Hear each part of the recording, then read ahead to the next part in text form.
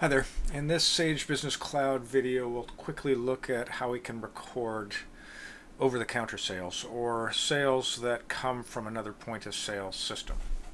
So basically, the scenario here is we have a bunch of customers that come in during the day. They pay for the products at the time of purchase. So we have some way to capture all of those sales, and then we enter them into the system at the end of the day.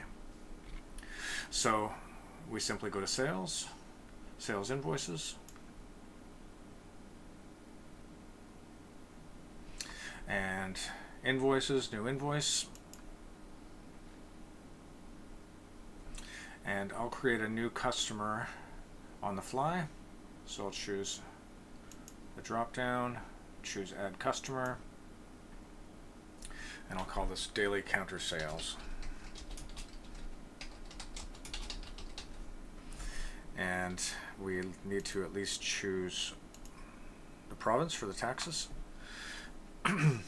We can also choose under the defaults the price that this customer gets. They just get the regular price. So I'll choose save. And then I'm going to add all of the items. It's just one of each of these items. So we have a carry bag, and we have a tenor recorder,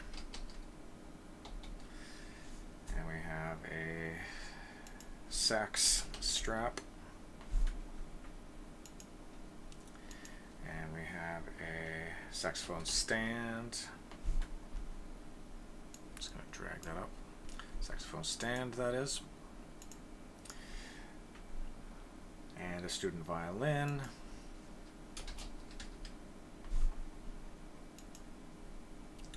And a couple of P101s. I think you just type in 101 and it should come up. Yep. Those are all the 101s. It's a P101, P for percussion that we want. We're going to sell 2 of those though.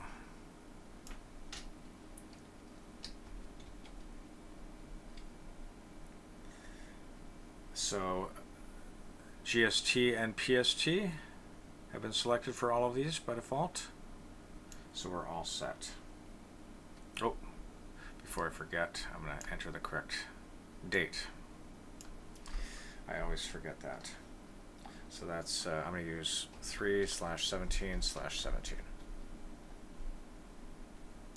And I'll quickly save this. Now, again, we received payment at the time of purchase for these items, so I'm just going to quickly choose record payment as well. And the payment date is the same, so 3/17/17. It's going into my cash box, which is 1020 for me, cash for deposit. And they all paid cash. If there was a document that was produced by the point of sale, you could add its number there if you like. I'm just going to choose record. Now a few days later, one of those customers comes back and returns the student violin. He realizes he doesn't need one, he already had one, or he doesn't like it. So I'm going to process the return, which is the credit note. So I'll choose sales credit notes, and I'll choose new credit note. And here I could either use one-time customer, or I could use daily counter sales. It doesn't really matter. I'll use the daily counter sales because that's what I used last time. And the date now is March 31st. So 3/31/17,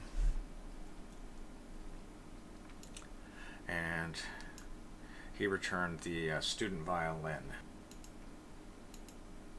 There we go. and you have to use the same taxes. And I'm just going to make a note of who returned this. So I'll say Jim Barker, and say cash refund on returned item.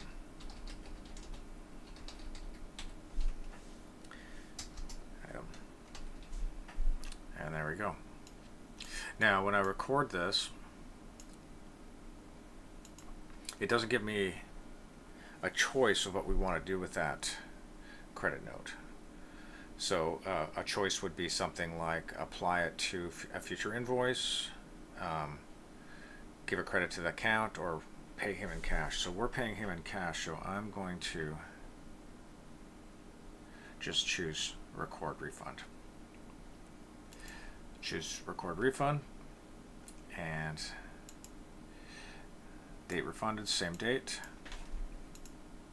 There we go, 3/31. You want to highlight the entire date and then type in the date. Sometimes depends on the browser, it seems like. And that's coming from the same account that we deposited to, the cash box, and we're giving it to him in cash, and I'm going to refund that amount. So again, that was over-the-counter sales. So for all of our walk-in customers, we recorded all of the sales for a particular day, and then one of those items was returned, so we gave the customer a cash refund. Thanks so much for watching.